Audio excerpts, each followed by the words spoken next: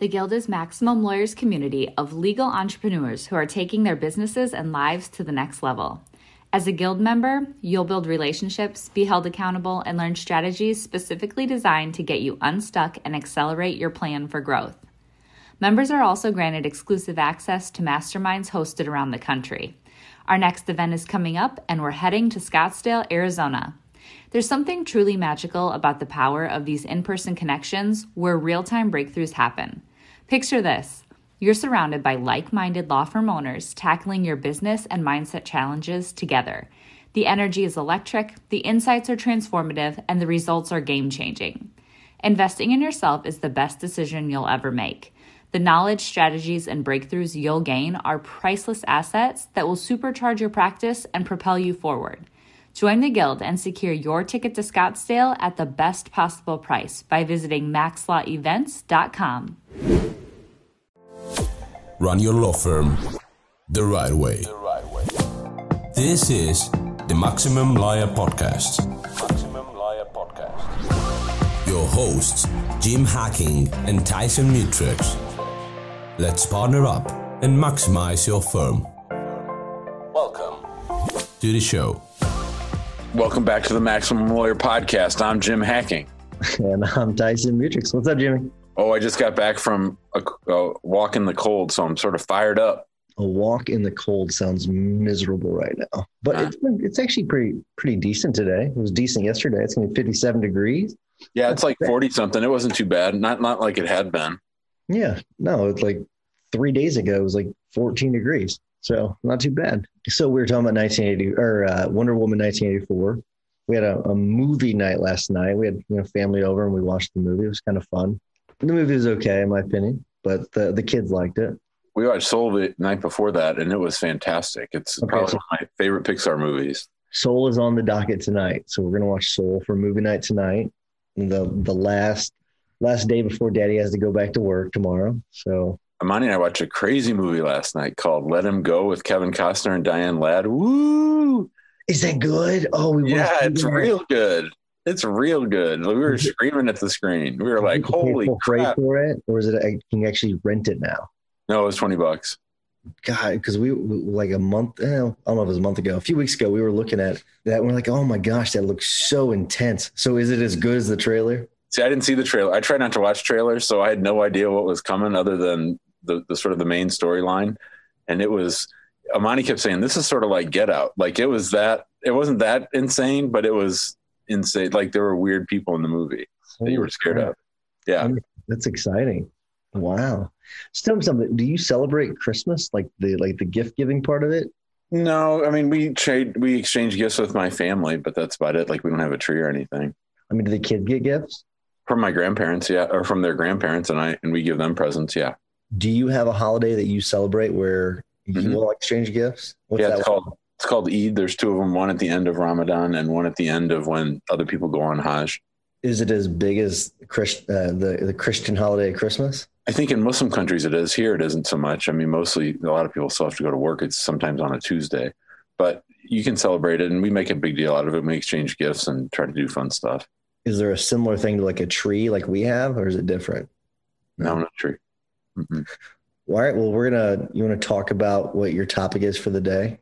So we're in our ongoing discussion about the mistakes we've seen in the 4+ years we've been running Maximum Lawyer. And we are in the process of getting ready to launch our Maximum Law Minimum Time product course, which will drop in January. And to that end, we've been recording some special episodes talking about the mistakes that we see law firm owners make.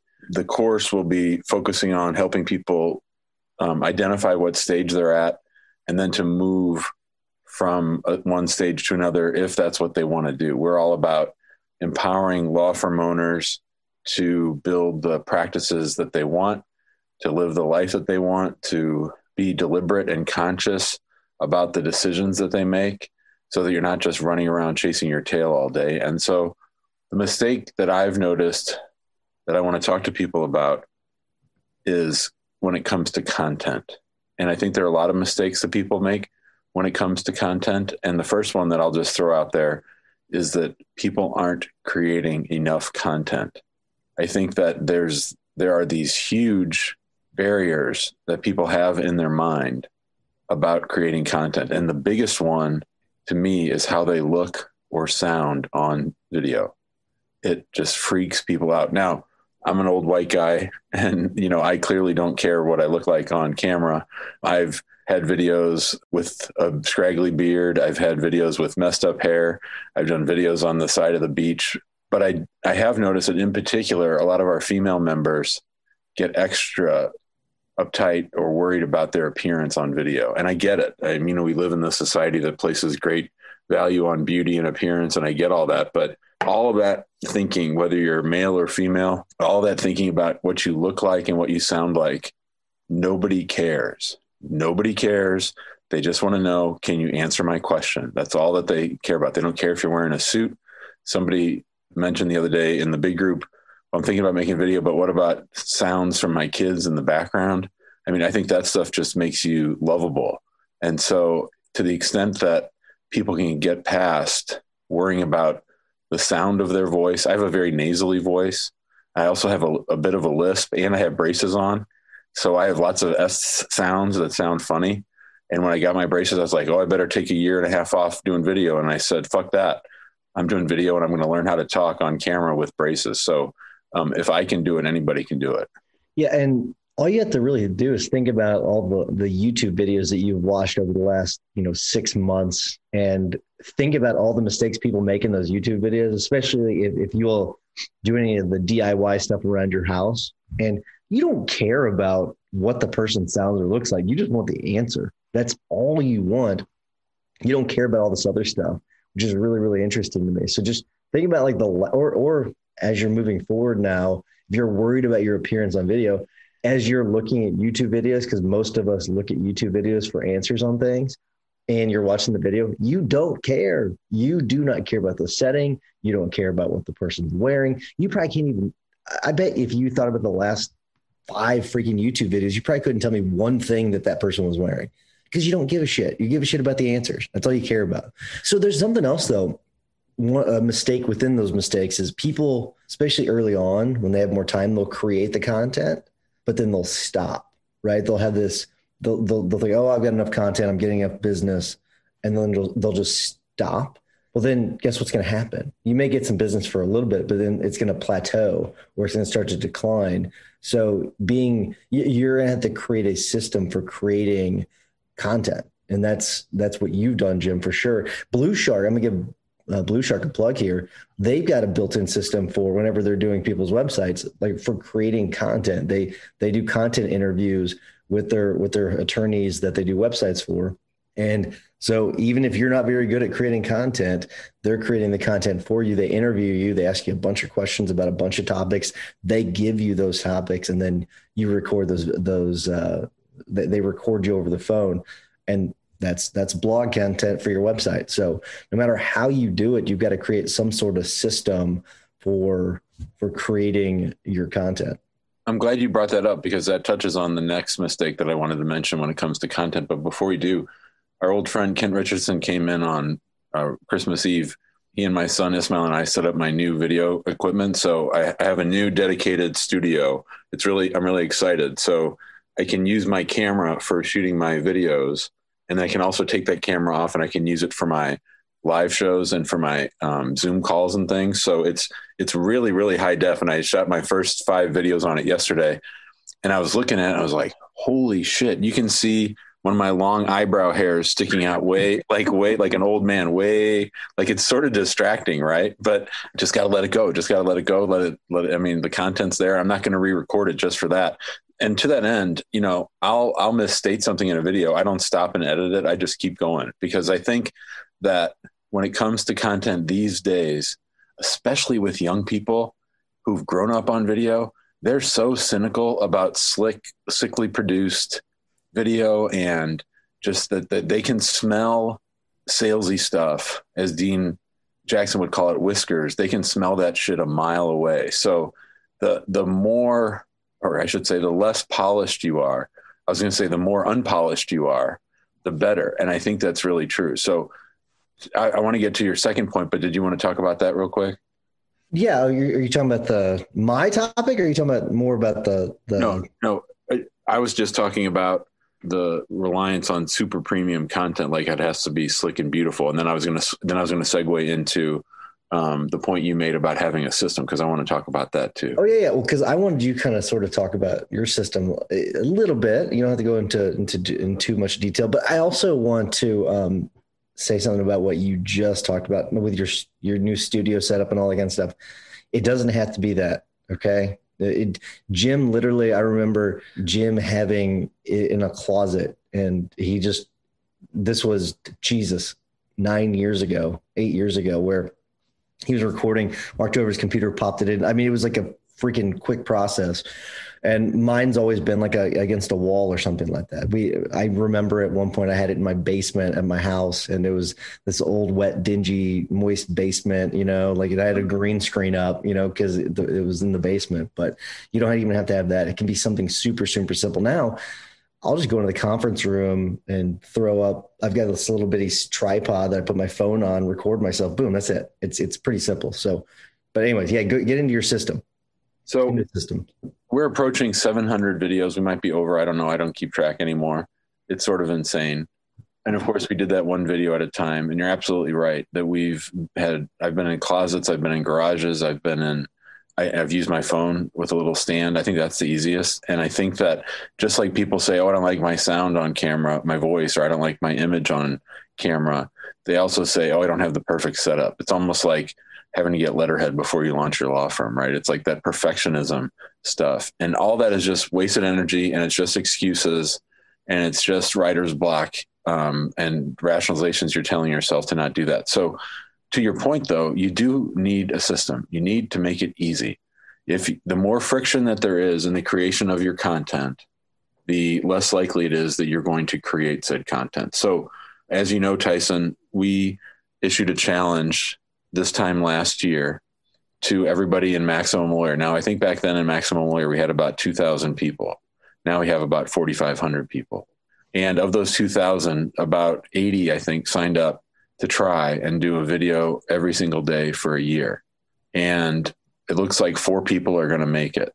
And I think that knowing and having watched those 4 people succeed this year, I know that they're not doing all the editing themselves. At least I know 3 of the 4 of us are not doing all of our editing ourselves. So you have to have equipment. So that could be an O-ring light or, a stand and your phone. And then you need someone else to edit it. If you're editing it, you're setting yourself up for getting frustrated on about January 6th and saying, oh, I didn't get a video out today, so I'm done for the year.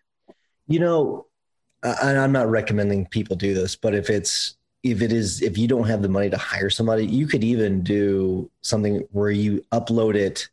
If you use Zapier, I'm pretty sure you can just set this up where you upload it to somewhere, whether that's Google Drive or somewhere else. It could be YouTube, and then that could then shoot out to all your other channels without even editing it. If you just want to do these, hot takes really quick on your video and just upload it, boom, through Zapier, it can just fire off to all these different places. So destination. So even if you don't want to edit it, but you're right though, you should have a system built in though. You can hire VAs for so cheap through Upwork. You upload it to Google Drive or wherever whatever platform you choose, Dropbox, whatever, and boom, they do the editing and they do everything else. All you have to do is record. I mean, it's pretty simple. I mean, but again, if you don't want to do all that, you can just easily boom, upload it and fire it off. There's plenty of tools for that. I have one more mistake when it comes to content before we get to your topic, if that's okay. Sure, yeah, absolutely. So the last one is that people think they don't have anything valuable to say. They think that it's all been said before, or they think that they're repeating themselves. But of course, we're always trying to, as Robert Collier said, join the conversation that's going on in our prospect's mind. They're already having this conversation. They already have a question about something. And our job in creating content is trying to anticipate what are the concerns, the pain points, the questions, the issues that our prospects are having, and how could we create content that lets them know we're thinking about you, we understand you, we know what you're going through, and we know how to guide you through whatever dilemma it is that you're thinking about hiring an attorney for. And I just did a video this week. I did real basic videos. What is USCIS? What is a conditional green card? When can apply for citizenship? Now, some of these I've done before, and some of them are just very basic. I went on Quora because I needed some content.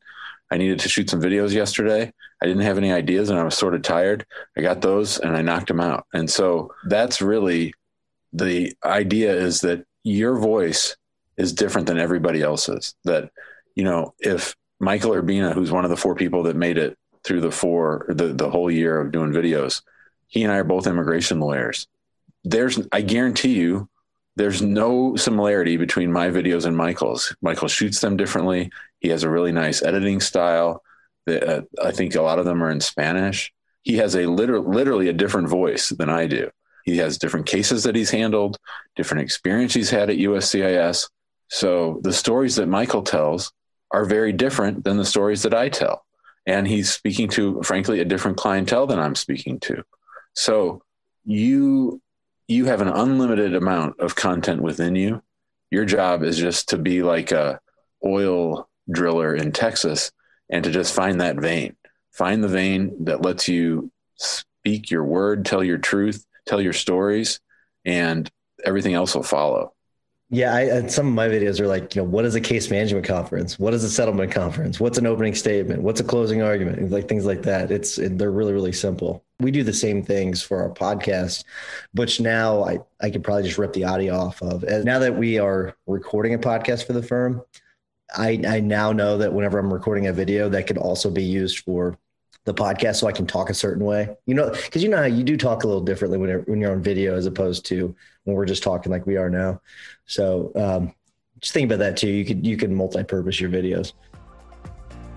The Guild is an insanely productive community of lawyer entrepreneurs with a growth mindset who share their collective genius and hold each other accountable to take their careers and businesses to the next level. But in 2021, we are upping the game. In addition to exclusive access to the group, FaceTime with the 2 of us, discounted pricing for live events, and front seat exposure to live recording and podcasts and video, we are mapping out for members the exact growth playbook with our new program, Maximum Lawyer in Minimum Time. As a Guild member, you'll build relationships and experience content specifically designed to complement your plan for growth. For a limited time only, the Maximum Lawyer in Minimum Time program will be offered for free to all new Guild members. Join us by going to maxlawguild.com. All right, let's get into my topic. So mine is not probably as exciting as yours, Jimbo, but it's likely more important, and that's training, right?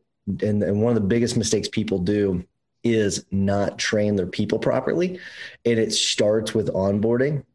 And what you want to do is you think, oh, I'm hiring this paralegal, or I'm hiring this associate, or I'm hiring this legal assistant. They've got experience, so they're going to know exactly what to do as soon as they show up to work on day one. We're going to fill out the payroll paperwork and throw them right in, or we're going to throw them right on the phones. And that is a gigantic mistake. And I was talking about this. We were talking about this in the Guild, I don't know, a month or 2 ago. And like our training process is about 2 weeks. I mean, it is something that it has grown over time. It used to be a couple of days, and our last hire that we hired not too long ago, she trained for 2 weeks, and she's a receptionist basically. And people are like, well, what do you train on so much for? We train on freaking everything. And what's interesting for us is that we train on, because we have this pod system. So I make sure you train on how to request medical records. What do you say specifically when you answer the phone? So even Tracy, whenever she's an associate, we onboarded her, she learned how to answer the phone properly, because I want to know I want to make sure everyone knows how to do all these different jobs in case you got to fill in, and also so you know what that person's dealing with. You know, how do you actually request medical records? How much of a pain in the ass is it to request and follow up on medical records? So that's the first part, is onboarding, is not onboarding people properly, just throwing them in the fire. And I'm sure a lot of you, as I'm saying this, you're like, you know what, you're right. I've made a lot of mistakes doing that, because then they screw up everything. They don't know your systems. They may be a really, really good paralegal, But if you don't train them on your stuff properly, they're going to wash out, or you're going to get mad at them. You're going to fire them. You're going to get rid of them because you're going to blame them for your mistake. And that all of it comes down to training properly. Jimmy? So if you ever want a case study on how not to train people, you should go back in time to the hacking law practice about 7 or 8 years ago. It wasn't until Amani came on, who is very detail oriented and who taught me the value of training, that we really made that a priority in our firm. And I think that if you think about the E-Myth and all the things we talk about when it comes to the daring unit, that if you want a consistent result, you have to have a consistent way of doing things. Everybody has processes. Everybody has a system for doing things. Some people might have it all in the owner's head.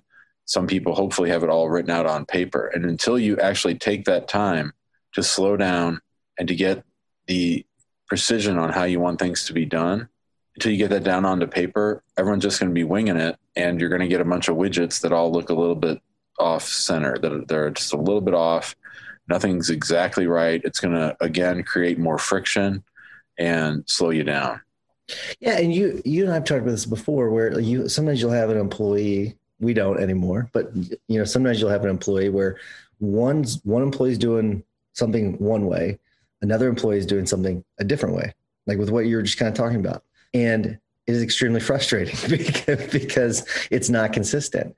And I'm not talking about the, give someone a problem and let them solve it kind of thing. I'm not talking about that. I mean, I'm talking about like where it breaks your system whenever people are doing things differently. And maybe it's outlining a document a certain way. I don't know. I mean, maybe it's a formatting of a letter. I mean, whatever it is, it needs to be consistent. And whenever you're not training people properly and they're doing things the wrong way, it breaks the system, because then someone else down the line has to fix whatever that mistake is with the employee that's doing things a different way. But let me get to something else though too. And it's the mistake. One of the mistakes is not having continuous training. Like, so you onboard the person and then that person never gets another training for the rest of their career with your firm. And that's another huge mistake where you have to set aside time. It's just like, what's one of the biggest questions I ask people, Jimmy? Let's see if you get this right. Whenever they say they've got to do something, what do I ask them? Put it on your calendar. Exactly right. Is it on your calendar? And if you don't have regular trainings on your calendar, it's going to be haphazard. Maybe you'll do a training later on. Maybe you'll be like, oh, you know what? We need to train on this topic because we keep screwing this thing up. Or, hey, let's have a fun day and let's do some training. Like you'll do things like that. You need to have it on your calendar. We do it weekly. But you can do it quarterly. You can do whatever you want. Just make sure you have a scheduled training where your people are learning, because we every single week, the reason why we do it so every single week is we learn so many new things every single week from our people. Hey, by the way, this in Filevine's not working, because we have a feedback section too. So we'll start with, hey, any questions or comments about anything? We'll get some feedback there, and then we'll go into our training for the week. And we learned so much from that session. It's incredible. And so we're always improving. And I think, Jim, haven't you started to do some sort of continual training? I don't know if it's weekly, but haven't you started to implement that? Not me, but Amani and Adele have. They have attorney classes. They have paralegal classes.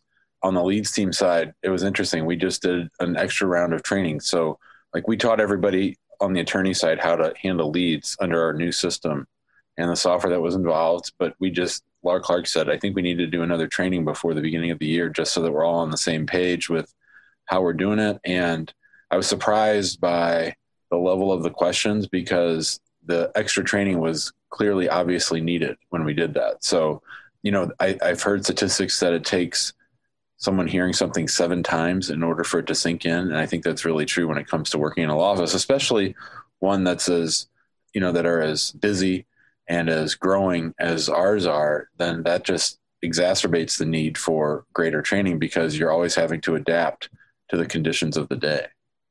No, for sure. No, and I'm sure that 7 times is probably nowadays probably close to 20, just because we're getting hit with so much information. And then I'm gonna get to my last mistake people make, and that's because some people are like, oh, well, how do we make sure all this gets done? And that's having a point person on this. So having one person responsible to get it all set up. And That person doesn't have to do all the training. You don't have to do all the training. You can split up the training. We split up our training amongst all our team members. So there are 52 weeks in a year. And if you're going to do weekly trainings, split up those 52 weeks, give people an assignment, say, hey, teach us what you do, and have that as a training, because it's a nice little refresher. And so is Amani the one that's in charge of the training, or they split up between her and Adela? Mainly it's Amani and Adela. Yeah. If for lawyers, it's Amani, and for Adela, it's the paralegals. But the cool thing too is that now we have paralegals who've developed a little expertises on certain things at immigration. And so they've actually led the training too on what they've learned. It's awesome. So, I mean, that's cool. I mean, and you know, it is whenever you're teaching something, you know that much more. I mean, because it takes an advanced level of understanding. And so having your people teach these things is just going to better them as well. It's going to make them even better at their jobs. Yep. All right, man. We're ready to wrap. I'm ready. All right. I want to remind everyone to go to the Facebook group, which does have about 4,500 members. I've not looked recently, but it's definitely grown quite a bit, and get involved in the discussion there. If you want more of, I'd say, even high level discussion, join us in the guild, maxlawguild.com, which I'll throw this out there. You will get the training course for free if you join the guild, which is kind of a cool little bonus. So when we launch it in January, you'll get that for free, which I know people in the guild seem to be pretty excited about that. We had a nice little discussion last week about it in the guild. And then if you don't mind, we do offer this for free, like most other podcasts. So if you don't mind giving us a 5-star review, it'll help us spread the love. We appreciate it. Jimmy, what's your hack of the week? So on my walk today, I was finishing up the audio version read by Dan Kennedy of the new Psycho-Cybernetics by Dr. Maxwell Maltz and Dan Kennedy. It's fun to listen to because it's got all this really weird 80s music, like like an old training thing. Like if we ever do an audio version of our training, I want to hire Ismail or somebody else to make us that 80s type music, because it's just so much fun. And it's dated for sure. And it's a little woo-woo. But there's a lot of stuff in there that I really like, and it gave me my idea for my hack of the week. So in order to pull off this hack, you're going to need 3 things. You're going to need a piece of paper, a pen, and a match. Because what you're going to do here, I don't know when this episode is going to drop exactly, sometime around the end of the year. You're going to write down on a list of paper everything that you're angry about, everyone that you resent, everyone who bothers you, everyone who pisses you off. It could be you, the things that you're mad at yourself about. I'm going to need a really big piece of paper, Jimmy. Well, here's the extra hack. You can use the other side too. Ooh, nice. Yep. Bonus hack. So you're going to write down, within 1 hour of listening to this podcast, you're going to write down everything and everybody that you're angry about. And then you're going to find a quiet moment sometime by yourself, and you're going to go outside, unless you're in Southern California, and you're going to light this on fire and burn it and just let it go, just to sort of clear the air, get ready for 2021, to let go of any lingering resentments, and to just be focused on the future.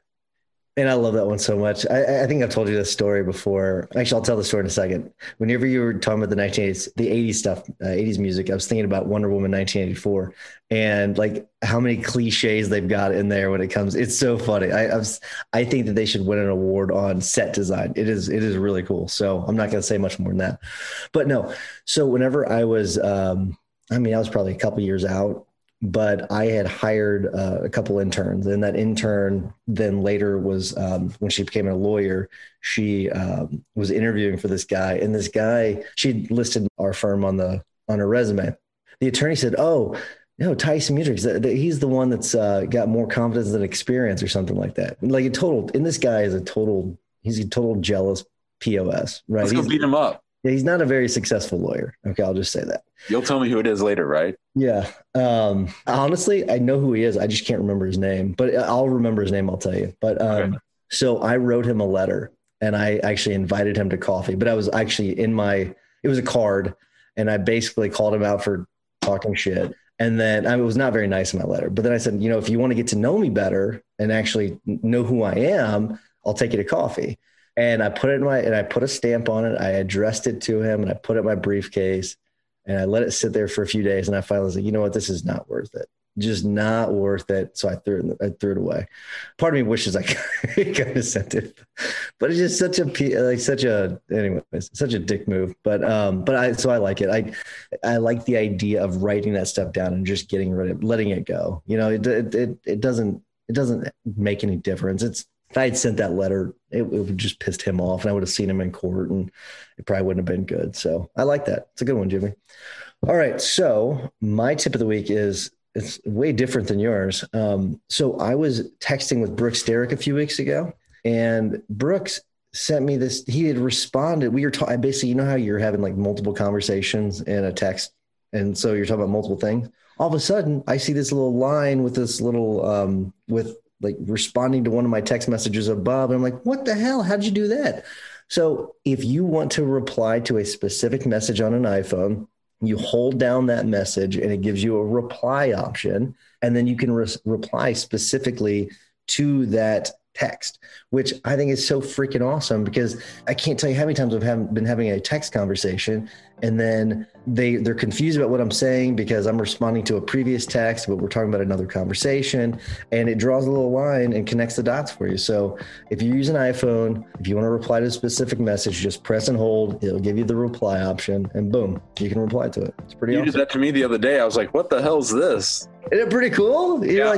And so the people, and I'd say 99% of people don't know about it. It is such a useful little tool, and it's just a simple little thing. So that's cool. Awesome.